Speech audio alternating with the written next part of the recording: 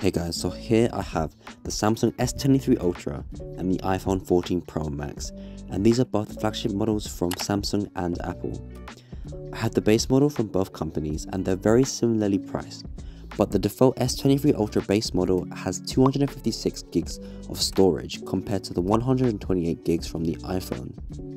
Starting off with the design, the iPhone 14 Pro Max still has this triangular camera design which they have kept since the iPhone 11 Pro Max. But the only difference is the camera bump getting increasingly bigger each generation you go up. We have a stainless steel border and the Corning Gorilla Glass on the front and back. Around the phone we have the power and volume buttons, microphones, speakers, SIM card slot, and of course the infamous lightning cable port. The S23 Ultra also has a similar design to the previous S22 Ultra, but Samsung have squared off the edges a bit more so that it makes it a lot easier and nicer to hold. The camera layout is in a more vertical format compared to the iPhone, but I think that both designs look really good in their own ways. They're very unique and you just instantly know what phone it is just by looking at the back. The S23 Ultra has an aluminium frame and Gorilla Glass Victus 2 on the front and the back of the phone. And we have our volume and power buttons, nothing on the left side of the phone, our microphone, speakers, SIM card slot, USB-C port, and we have the S Pen, which I think is a really convenient feature to have on an already premium phone.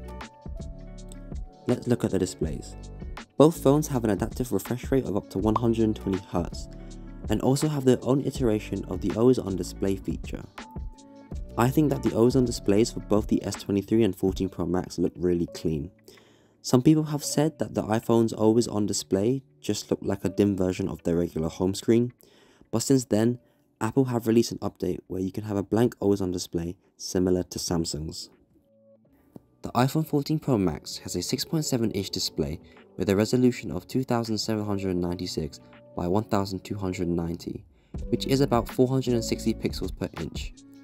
The S23 Ultra has a 6.8-inch display with a resolution of 3088 by 1440, or about 500 pixels per inch, which is a bit larger in size and resolution than the iPhone. But the iPhone does have a brighter display with a peak brightness of 2000 nits compared to the 1750 nits of the S23 Ultra. So if you use your device a lot in the sunlight, then you are going to appreciate the brighter display. And of course, on the top of each display we have the Infinity O on the S23 Ultra and the new Dynamic Island on the 14 Pro Max. I personally think that Apple's idea of the Dynamic Island is truly amazing, and that the design on the previous phones already has this blank indent at the top. So to create something interactive out of it is such a great idea. But I don't really see all the hype about it, and realistically, just how much more this adds in terms of functionality to the overall iPhone experience. Yes, I do think it's cool to see the clean animations, what music you're playing, your calls, timers, and navigation. However, I would use my phone more to watch videos, and the Dynamic Island just stands out a lot more compared to the Samsung's small camera cutout. One of the main reasons for the Dynamic Island are the sensors for Face ID, and I do think that Apple's face recognition technology is one of the most reliable and fast way of protecting your phone. The S23 Ultra has an ultrasonic in-display fingerprint scanner and also has face recognition, but it's nowhere as good as Apple's. I think it is down to personal preference on which method you prefer to unlock your phone, but for me, I do prefer using the fingerprint scanner because if I'm in bed and I need to unlock my phone with my face already half in the pillow, then obviously this is more convenient.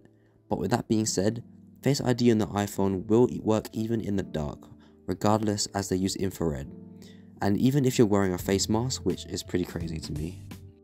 Apple is known for their fast performance, and powering the iPhone 14 Pro Max is the A16 Bionic chip with 6GB of RAM. And for the S23 Ultra we have the Qualcomm Snapdragon 8 Gen 2 chip with 8GB to 12GB of RAM, depending on what storage size you get. If we take a look at the Geekbench scores, then the iPhone does edge the Samsung slightly, but if you're looking for an extra bit of performance quality, then here is your answer. The iPhone does have less RAM, so maybe this will come into effect in the long term. But overall, using both phones, opening apps, opening the camera app, let's see if we can do this at the same time. The iPhone is faster. I don't really play any mobile games, but I would like to think that these phones could handle pretty much anything thrown at them. Now when it comes to these larger phones, battery life is a big deal. Battery life on both phones are very similar, with the S23 Ultra having a 5000 mAh battery and the iPhone 14 Pro Max with a 4323 mAh battery. Both phones average from about 11 to 11.5 hours of screen on time, and that obviously depends on your personal usage in your day-to-day life. The iPhone does charge a bit slower, with about 50% in 30 minutes compared to 65% in 30 minutes for the S23 Ultra. But what is amazing about the S23 Ultra is that it has this feature called reverse wireless charging, where it essentially acts like a portable wireless charger. You just have to turn a mode on and place your phones back to back, assuming that your smartphone is capable with wireless charging. So now let's talk about the cameras. Both phones have their respective main cameras, ultra-wide and telephoto cameras, and they really bring out great quality photos. There is not really much in between them in terms of quality.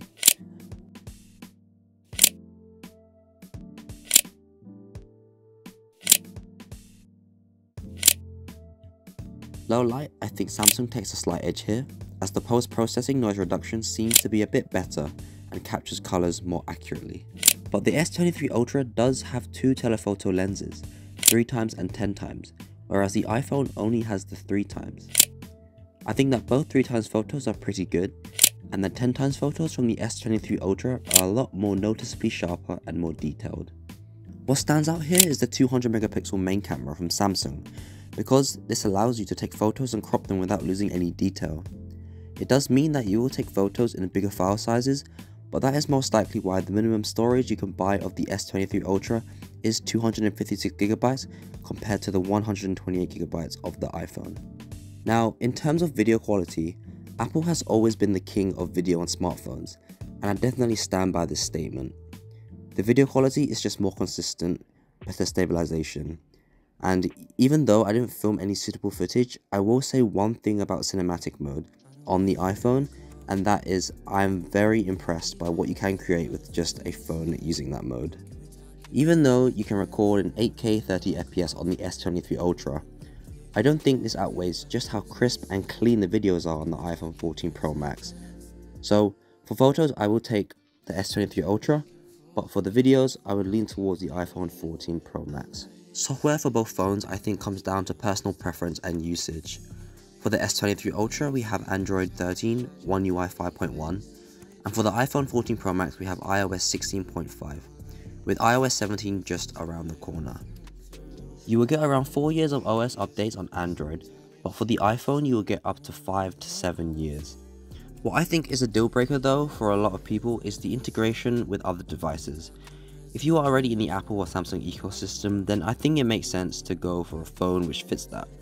Both will provide a cohesive and seamless experience across all of your devices. To wrap up, I think you guys already know that I've always been a Samsung user, and I will agree previously that the older generation of Samsung phones had a lot of problems and drawbacks with features such as their camera and shocking battery life. And iPhone just seems to have everything sorted out that Samsung did not. But now I would say that these two phones are pretty much on par with each other. Both are exceptional devices that cater to different user preferences. I hope that this comparison has provided you with valuable insights into the similarities and differences between these two flagship phones. Remember to also do further research and read reviews before choosing. Thanks for watching, make sure to subscribe, and peace.